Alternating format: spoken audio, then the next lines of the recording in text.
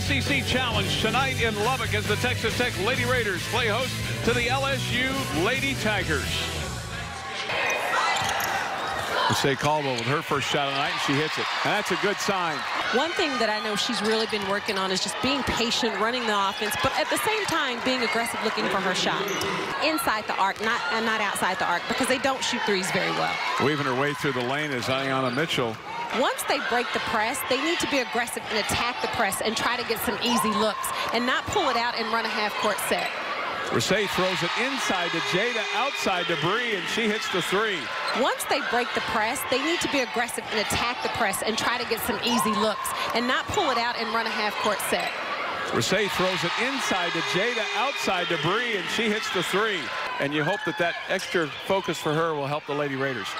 On the baseline, up and is in. Coach Whitaker said she was like that as a player, that she used a lot of energy early. Nice Bree move. Blair goes right down the boulevard and lays it up and in. Playing in the paint, they like to get their points in the paint. They've lived off of that. Inside they go, and it is off the glass and good. Here's Hayden.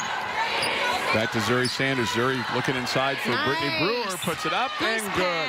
And she took her time there. Bree Blair will put it up just inside the lane, missing.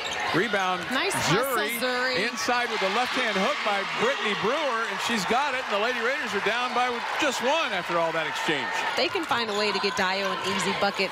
Hopefully that'll be able to get her started going on offensive end. And dump it down in the paint. A little left-handed shot there by Regine Lewis. And yeah, the Lady Raiders need a bucket here. Here's Rasay Caldwell trying to go from distance, and she makes it happen. She goes long distance there for the Lady Raiders and gets a three ball to go. And from Rasay Caldwell, and she's denied, but she'll go back to Rasay. Let's see if she can hit it again. She cannot. Bree Blair, though, underneath to get it, and off the glass and in.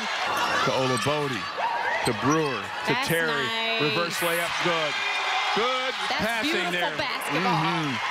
On the inbounds, Bree Blair looks like she passed with a shot. Rasay Caldwell will get one and turns around and hits it. Here's Regine Lewis with a reverse layup, good. Lewis, who has 13, make it 15. It will be Lindsay in the paint, gets a shot to fall. And they should pick up. Yeah, they're almost getting to a point where you're going to have to do some fouling, but that won't really do you any good. And Regine Lewis pulls up and hits the wing jumper. Caldwell can't get a shot off, tries to dump it down to Terry. Terry lays it up and in. And give yourself a chance to win this ball game. Will be underneath, throws it to Dio Olabode. She hits it with 1.8 to go, and that will do it. 48-40 is our final here tonight at United Supermarkets Arena as Texas Tech drops to 4-3 on the season.